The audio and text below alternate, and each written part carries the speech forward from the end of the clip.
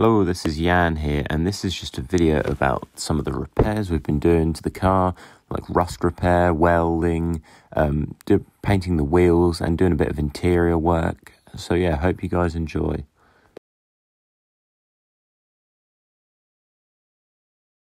So this is one of the wheel arches that we tackled. As you can see, we've attacked it with a wire brush, and we've treated it with some rust proofing, as you'll be able to see in a second. And there's a patch underneath the wheel arch, just underneath, like past the wheel arch, and that had a rust hole in it. So we plated that up with a bit of metal, and then we treated it so it wouldn't rust in the future, and then we put a tiny bit of filler on so it looked factory. So this is with the better of the two wings, but it still had a lot of rust on them. So what we done, we plated it up, welded a new lip on it because the lip rotted away. Obviously, it had been a load of dirt that had been kicked up by the wheels in the past. And yeah, so we welded that up, and then we reinforced it with some fiberglass and some resin. So all of the mud and water and stuff in the future that had been kicked up by the wheel, it won't hit bare metal, so it won't rust. And again, this is another part from the wheel arch, and this one we couldn't weld on because it's a curved bit, so we were a bit skeptical about repairing this one because obviously it had a nice curve on it. So what we done, we treated it with a rust adhesive thing, and basically we sanded it all down and then put the rust proofing on it, and then filled it up, and then put some stone chip on. I think it looked quite smart. This coming up is just a quick patch we done with a tiny bit of tin. We just welded a bit of old tin to it and then put a bit of filler on. So this is one of the biggest parts we've welded so far. This was the first sill we replaced, and the inner sill was quite rotten, so obviously we replaced the inner sill. So this is when we cut the outer and inner sill. This is what it looked like. The bit that goes underneath the door, we wanted to keep that there for a bit of strength.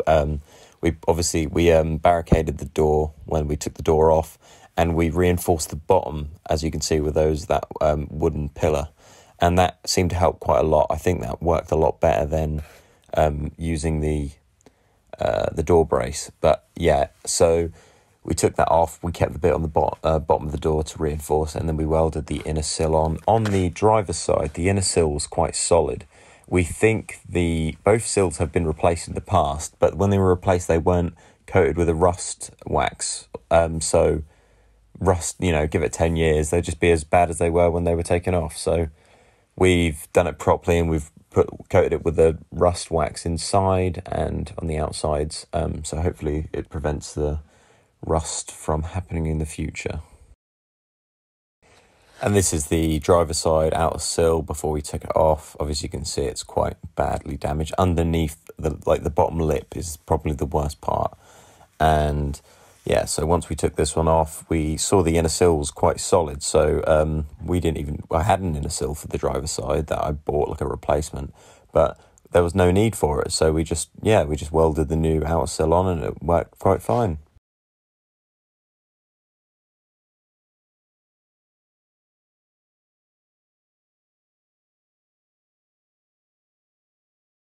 This is another patch we've done.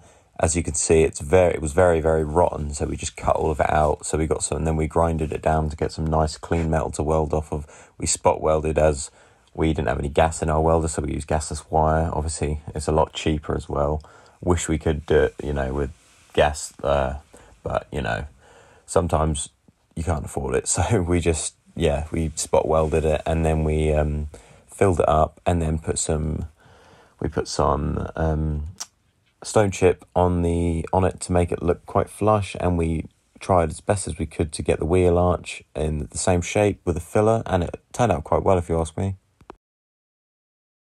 Okay, so now we move on to the wheels. As you can see, these horrible Ross style wheels. I like the wheels, don't get me wrong, the wheels, but obviously they look in a horrible state at the minute. But they had these horrible plastic fake wire wheel hubcaps on top of them, so we took them off, and we saw the state in the rust styles, and then we sanded it all down, rust proofed the wheel and revived the metal, and then we painted it with just some ordinary silver wheel paint and some gloss black, and put a bit of clear coat on top of it, and they turned out quite well.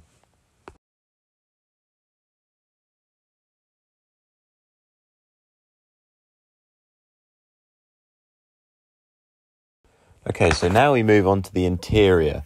So on the odd days when it started to rain and stuff, like we hadn't been able to get underneath the car, so we just thought we'd do a bit on the interior. So the first thing you'll be able to see is not the parcel shelf, sorry, just a shelf underneath the dashboard. It had cracked, as you saw in the first video. It had like ripped and it was looking quite sad. But basically what I've done, because I'd like to use, the interior is going to be a new brown sort of tone of colour. So I've bought some brown vinyl just off the online, and we've basically put it over the shelf, and it looks quite good. It will match the interior I'm going for. So yeah. So while we're still on the subject of interior, so as you can see, the previous colour of the interior was like a beige sort of colour, and it looked very, very worn and horrible. So what I've done, I cleaned it all up.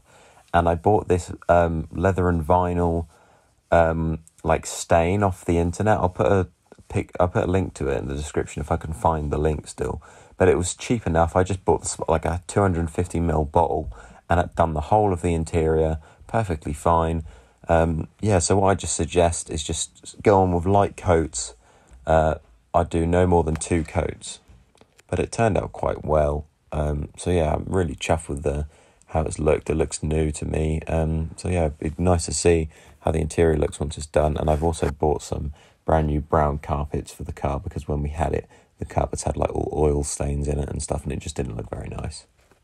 So yeah, I hope you've enjoyed this short video of how we've been getting on so far with welding and painting and doing the interior.